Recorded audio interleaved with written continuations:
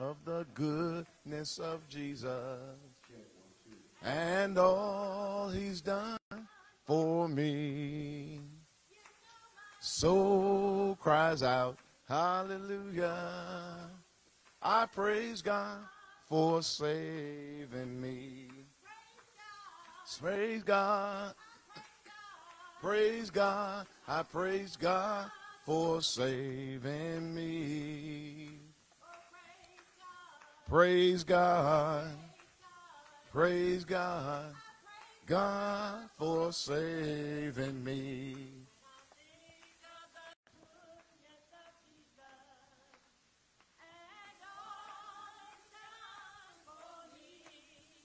You know my soul cries out, hallelujah. I praise God for saving me. Praise God.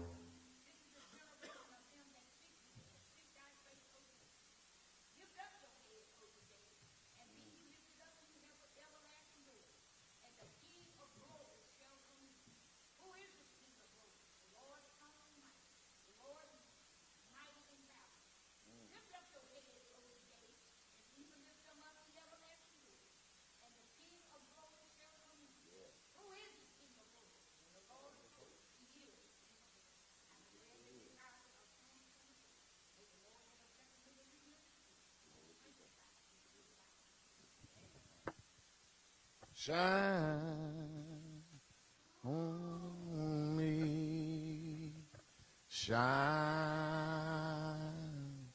on me, let the light from the lighthouse shine on me, shine, glory to God.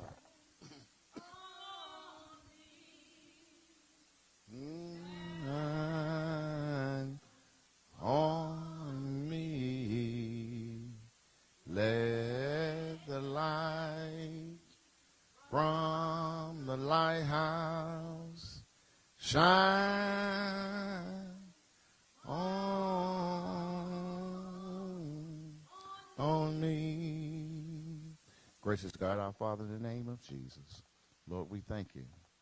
We praise you and we give you glory, recognizing that you are God. And besides you, there is none else.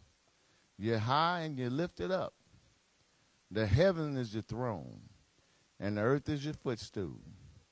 And, Lord, we stand before you, Lord, as humble as we know how. Thank you, Lord, for keeping us another week. Lord, you've opened doors and you've made ways. You've comforted our hearts. You've healed sick bodies. You've encouraged us, Lord God, to keep on running. And, Lord, we give you the praise for it right now. And we ask you in the name of Jesus, Lord, to forgive us of our sins, our faults, and our failures. We recognize that our righteousness is as filthy rags. But, oh, God, you told us to come boldly to the throne of grace. And, oh, God, we thank you for knowing that we can obtain mercy in a time of need. Lord, look on us today, oh, God, as we get ready to open up your word. Speak to our hearts, oh, God, as only you can. Oh, God, give us that mind, Lord God, to continue, Lord God, to walk in your will and in your way. Oh, God, but it's thy word that I've hid in my heart, that I might not sin against you. Oh, God, the psalmist said, thy word is a lamp unto my feet and a light unto my path. And we thank you for your word this morning. I pray in the name of Jesus, Lord God, that you look on Israel. You told us to pray for the peace of Israel. And I pray for them, Lord, that peace may come, Lord, that the guns may cease, the killing may stop.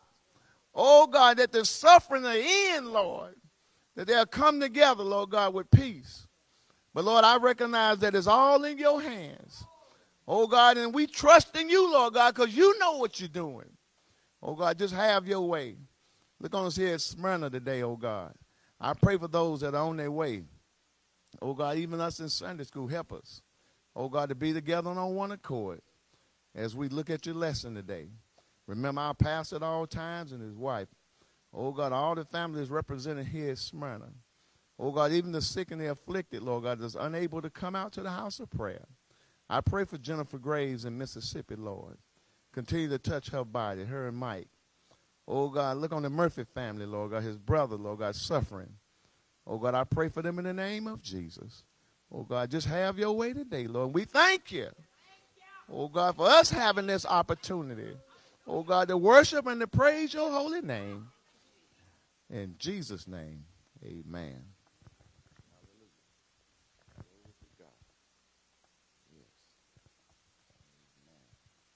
I want to thank the saints for coming to Sunday school. It's a very important part of our ministry. We thank our superintendent, Elder Simpson. Give him a hand that we're keeping it going because we are reaching people in our Sunday school all over this country. They're watching us on Sunday school.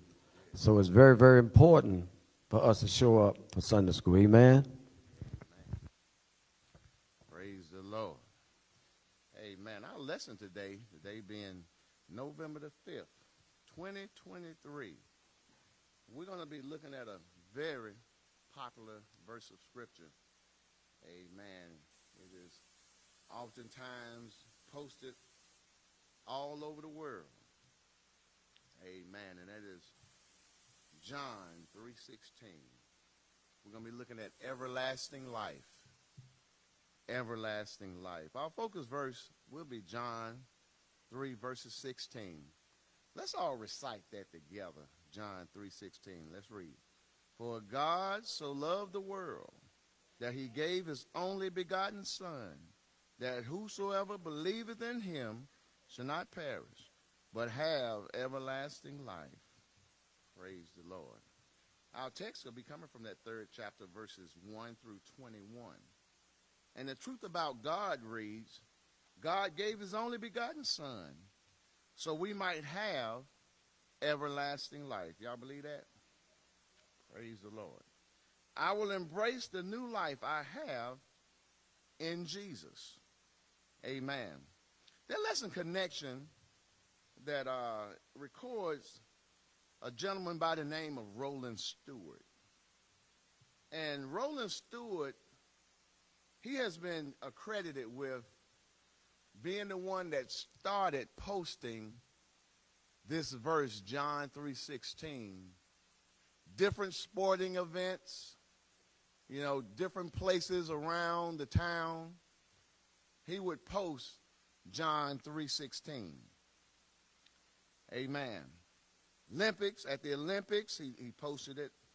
At the Augusta National Golf Club, where they play that popular tournament, the Masters tournament, golf tournament, the Kentucky Derby, the World Series, the Super Bowl.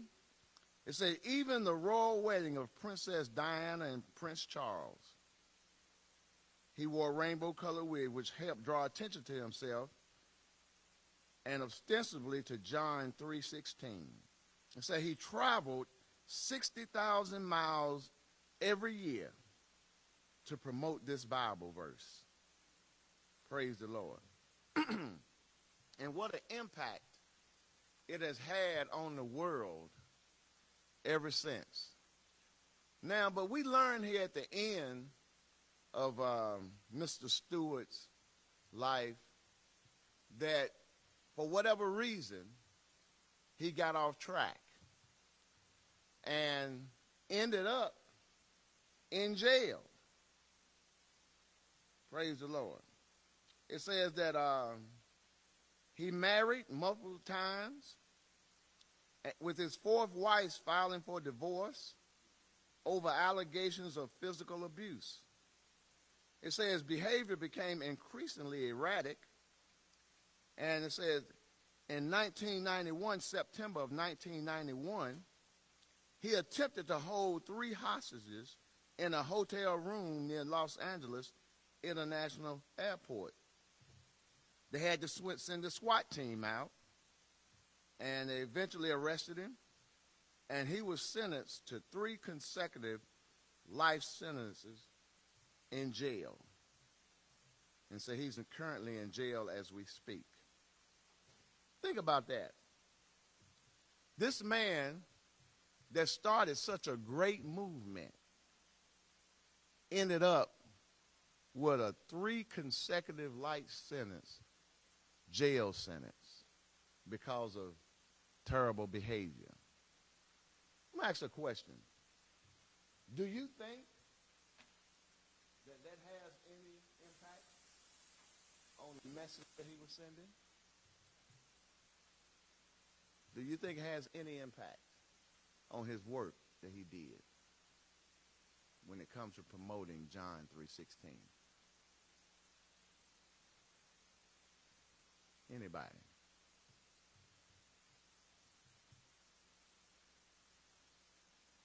Well, everybody getting quiet on me this morning. This man who ended up in jail with 3 consecutive life sentence, before he got off track, he started a movement of posting John 3:16 all around the world. God so loved the world that he gave his only begotten Son, that whosoever believeth in him shall not perish, but have everlasting life. This is a movement that he started that goes on to this day. But he ended up in jail for the rest of his life. Go ahead.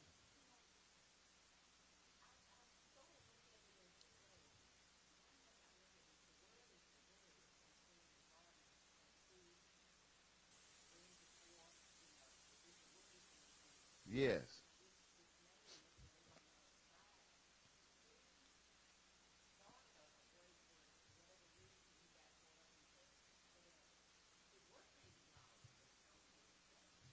Yeah. Praise the Lord. Go ahead, Deacon. Everything has consequences. Yes.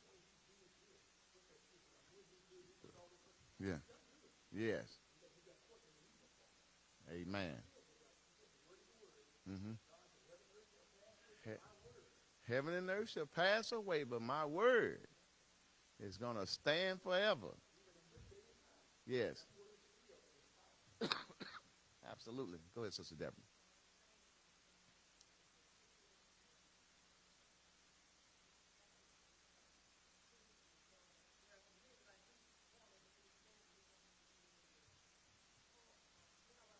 Yes.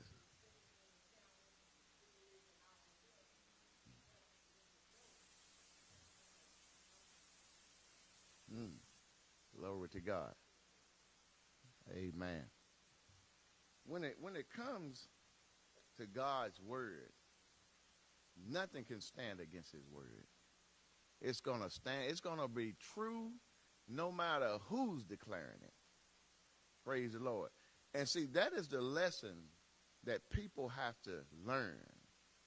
We are so often guilty of lifting up the messenger. Y'all hear what I'm saying? We lift up and we exalt the messenger, the person. But a lot of times, what do? We forget the message. What's more important, the messenger or the message? It's the message. Amen. Mr. Stewart, he's going to be dead and gone just like all of us. But God's word is going to stand forever. Hallelujah. Go ahead, Sister Deborah.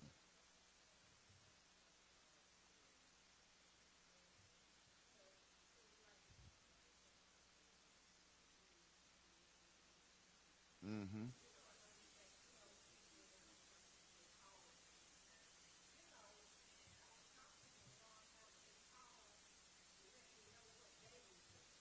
Yes.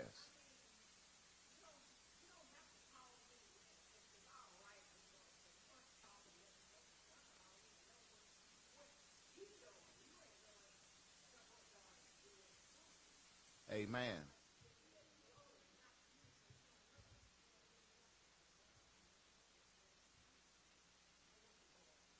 Glory to God. Go ahead, Deacon Watkins.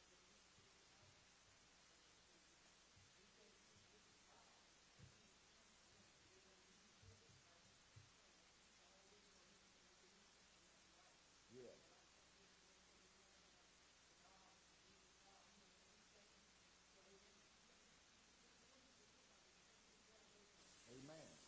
Glory to God. And I have to emphasize this very much. The Word of God is what's going to stand. It's what upholds us. Where would we be without the Word of God? Even though this man's end was tragic, but God so loved the Word. It's being posted all around the world. And how many people you think are coming to faith in the Lord Jesus Christ because of that? So many. God can use whoever he wants to. Go ahead.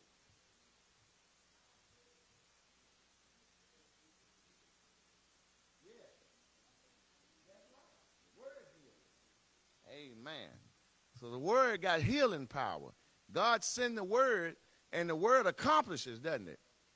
Glory to God. It said it won't return unto him what? Void. But it's going to accomplish everything wherever it's sent. Praise the Lord. Amen. So the message is more important than the messenger. Nicodemus came by night.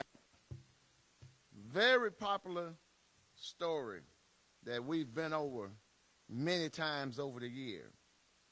This Jewish Pharisee came to Jesus at night.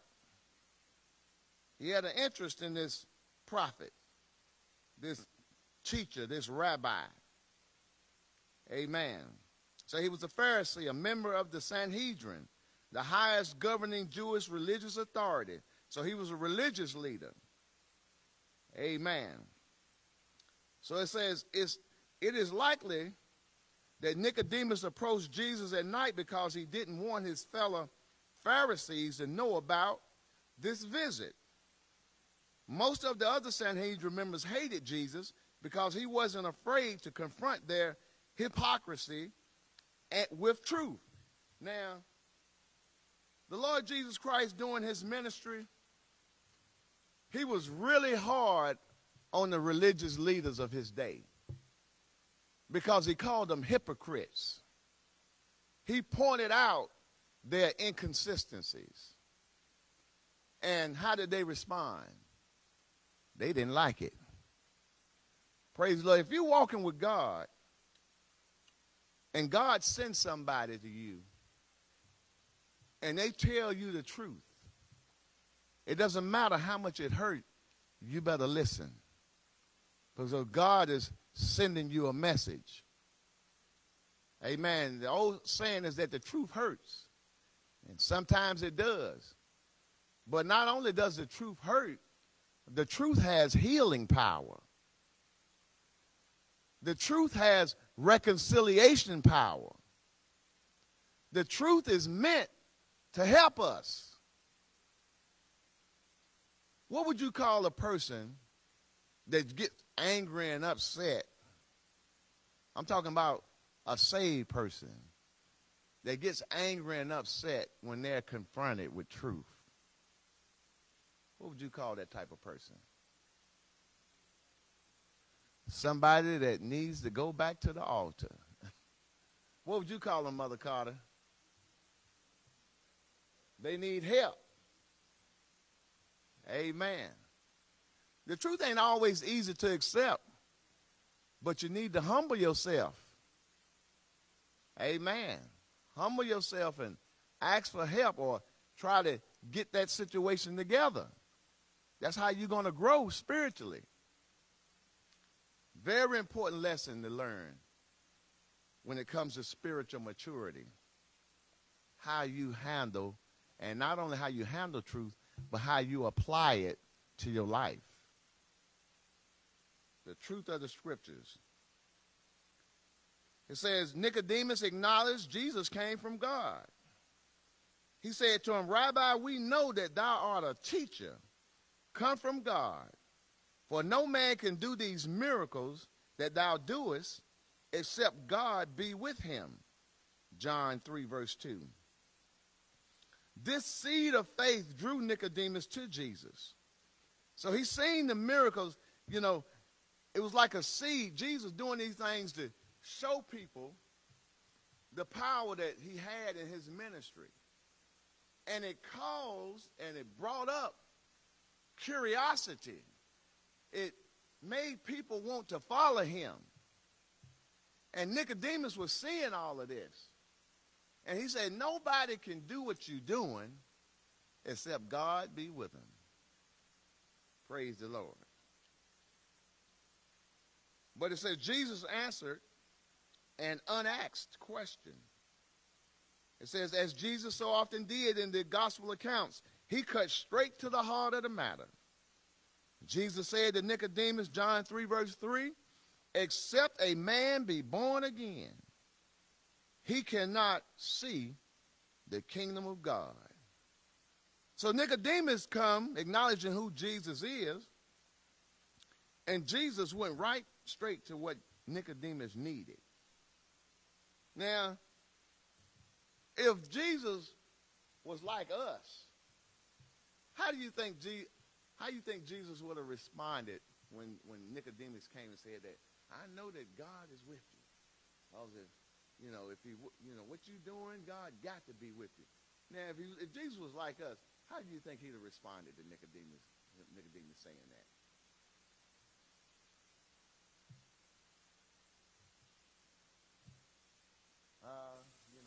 We'll say, we often like to say this. Or, you get caught up, and getting, like self-aggrandizement, get a little tough, wind in your jaw, to get a little, lifted up and start, talking about, I did this when I was at this church, or, I was in this city, I did this thing. But Nicodemus didn't do that, Jesus didn't do that, did he? He went straight to what Nicodemus needed. Nicodemus was one of the religious leaders. And y'all remember what I said. The religious leaders was the ones that Jesus got on the most because of their hypocrisy. And Nicodemus was running around with these people.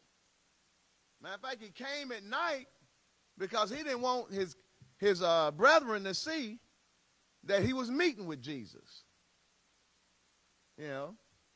But Jesus let Nicodemus know, except a man be born again. Verily, verily, I say unto thee, except a man be born again. John 3 says, except a man be born again, he can what? He cannot enter into the kingdom of God. Y'all think about that. If you want to go to heaven, what must you do? Be born again. Got to repent. Be baptized in the name of the Lord Jesus Christ. Praise the Lord. And tear around the altar and wait for the promise of the Holy Ghost, speaking in other tongues as the Spirit of God give utterance. Amen. This is what Peter told him to do, didn't he?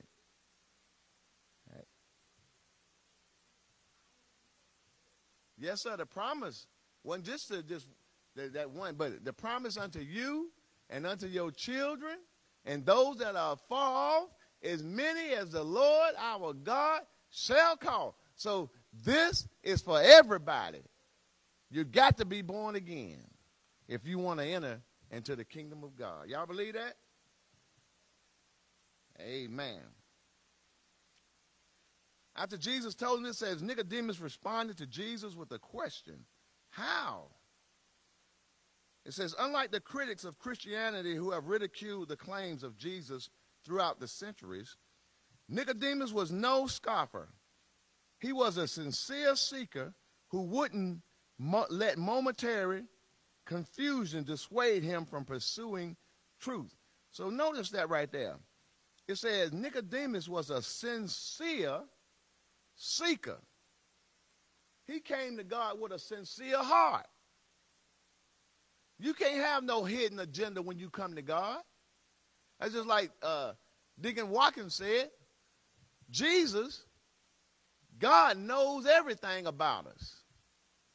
You can hide things from people, but you can't hide nothing from God.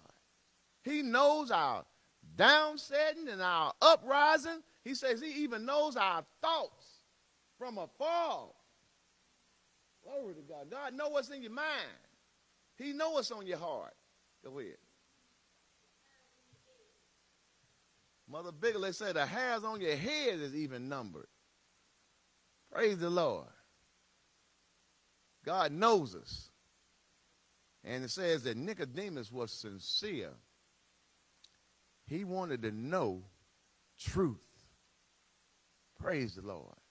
You come to God, you got to really be sincere in your heart. And God, the Bible says that he resists the proud, that person that's lifted up in pride, God resists the proud. He said, but he gives grace to the humble. Praise the Lord. You come to him humbly, and God will accept you. But you come with a hidden agenda and you're not sincere, then God don't deal with you. He keep you at a distance. Do you want God to keep you at a distance, or do you want to be close to him? Praise the Lord. Want to be close to God. If you want to be close, be honest with him. You can't hide nothing from him no way. Praise the Lord. You can talk to him about anything, things that you can't tell nobody, you can tell God. Praise the Lord. Amen. Is there some things that you told God in your walk with him that you be embarrassed to tell other people? Huh? Can anybody know? Give some things that you talked to God about that you wouldn't talk to nobody about. Go ahead, Deacon. Yes. Yes. Mm-hmm. Yeah. Yeah. Yeah. Stops right there.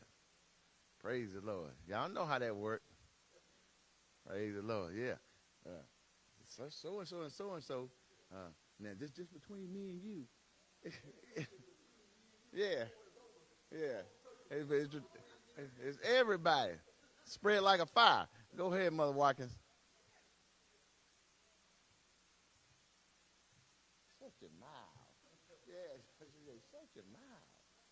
Yeah. That's right. Mm-hmm. Yeah. Mm-hmm. Yeah. Yeah. Mm-hmm. Yeah. That's right. Yeah, that's right. It travels. Mm-hmm. Yeah. They mumbling. Yeah. Stops right there. Lord, have mercy. Amen. That's a lesson you have to learn, ain't it? Praise him. Yeah. Tell 10,000. Amen. I acknowledge Jesus knows my thoughts. Jesus offered comforting assurance to all who approach God in prayer. Your Father knoweth what things ye have need of before ye ask him. Matthew 6 and 8. This is good news because most of us really don't know what we need. Like Nicodemus, we may come to Jesus with a certain purpose in mind, hoping to receive a particular answer. But because he knows both our thoughts and our deepest needs, he can redirect us toward what is truly important. Amen. That's one of the most beautiful things about prayer and having a close relationship with God, is that a lot of times we don't really even know what we need spiritually. But because of our close relationship with the Lord and studying his word and prayer and fasting, what God does, he manipulates or he articulates our lives in a way that leads us in the right direction. He let things go on in your life that will cause you to go down the path that you need to go down. That's when you walking close with him. Amen. Anybody ever notice in your walk with God, the years you walked with him, how God has been directing your path? Praise the Lord. Things happen, and, when they first happen, you don't understand why they happen. But then once God brings you through it, you learn God was doing this in my life.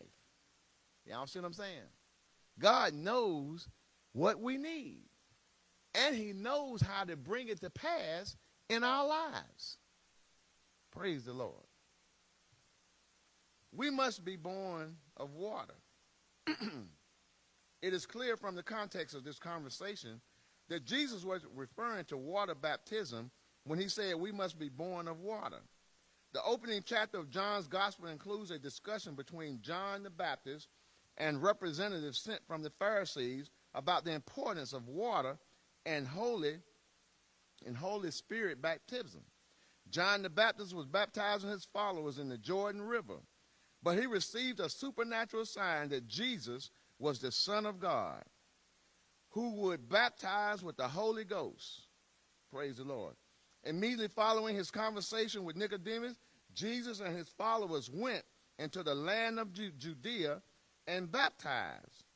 Given the many New Testament statements and examples stressing the importance of water baptism in Jesus' name, it is imperative we obey Jesus' command to be born of water if we want to enter the kingdom of God.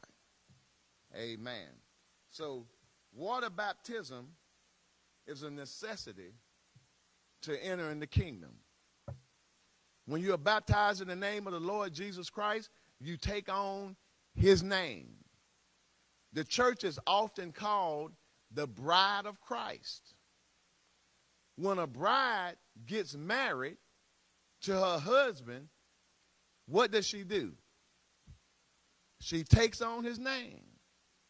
Amen. When we get baptized in the name of the Lord Jesus Christ, we are taking on the name of Jesus Christ, and we are entering into the church, which is the body of Christ and the bride of Christ. Praise the Lord. Now, there is a lot of speculation and controversy when it comes to how to be baptized. Some have been baptized in the name of the Father, the Son, and the Holy Ghost, but nobody in Scripture was never baptized using the Father, Son, and the Holy Ghost. When they were baptized in the name of the Lord Jesus Christ. Praise. Father is a title. Son is a title. Holy Ghost is a title. But what is the name? His name is Jesus. No other name given among men whereby we must be saved. That is the Lord Jesus Christ. We take on his name in water baptism. Praise the Lord. We must be born of the Spirit. We cannot stop with water baptism. Jesus clearly stated that the full new birth experience also includes spirit baptism. Spirit baptism will be accompanied by a sign. Jesus said he compared spirit baptism to the blowing of the wind. Praise the Lord. Jesus noted that both the wind and the birth of the Spirit are accompanied by a sound, which is usually translated a voice in other New Testament passages. When the Holy Spirit fell on the day of Pentecost, there came a sound from heaven as of a rushing mighty wind. Acts 2:2. The wind of the Spirit produced another sound, the voices of believers speaking with other tongues as the Spirit gave them utterance. The 120 believers who had gathered in the upper room in Jerusalem in obedience to Christ's command, were the first to experience the new birth. Jesus had described to Nicodemus, but they were not the last. Today, millions of believers around the world have been baptized in Jesus' name and have received the Spirit, the Holy Spirit indicated by speaking in tongues, just as Jesus described to Nicodemus. And then it says again, Nicodemus did not understand. This religious teacher had begun the conversation by stating, "We know." But in only a few sentences, Jesus had stretched Nicodemus' understanding past the breaking point. Despite his extensive knowledge of the scriptures, notice he was a Pharisee, he was a scholar in the law of Moses. It says Nicodemus didn't grasp what Jesus was saying. Sadly, many faithful religious people are still in the dark about water and spirit baptism and have never personally experienced what Jesus described. Human intelligence is not sufficient to comprehend spiritual truths. Let me say that again. Human intelligence is not able to discern spiritual truths. It is the Spirit of God, Paul said in that second chapter of 1 Corinthians. He said that the Spirit searches the deep things of God. God's spiritual truths cannot be learned. They have to be revealed by the Spirit of God. Divine revelation opens up our minds to spiritual truths. Because only the Spirit of God, which is God, it does the work of God here on earth. His Spirit is what opens up our mind to the will of God. And the beautiful part about it, he doesn't overwhelm us. Praise the Lord. God gives it to us line upon line, precept upon precept, here a little and there a little. It's like, you know, the potter that's got the clay on the spinning wheel, and he's just working with it, getting it right. Praise the Lord. If God was to just, boom, you know, put all his word on us at one time, it'll blow our mind. He gives us just enough, you know, to keep us going. Praise the Lord. I hate to see so many people when they get saved, you know, just think all of a sudden that they know everything. You know, how can you know everything when it comes to God? Who knows the mind of God? That's what the scripture said. Or who have sat with him in council. Praise the Lord. So he hid it from the wise and the prudent and revealed it to what? Babes. So when you come to God, you are a spiritual infant. And God don't give you no set a daggone T-bone steak down in front of you with a knife and a fork. If you did that to a baby, you set him a T-bone steak down there, you know, with a knife and fork, and then put you some Heinz 57 sauce right there for him, what he going to do? He going to start crying, ain't he? Because what he want?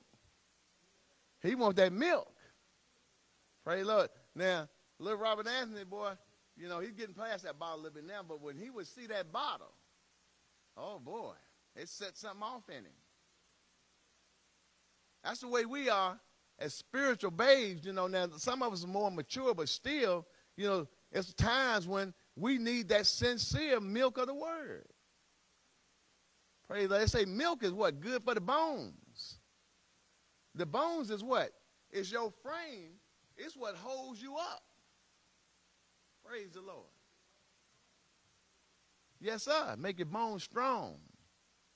Amen. As babes in Christ, desire the sincere milk of the word.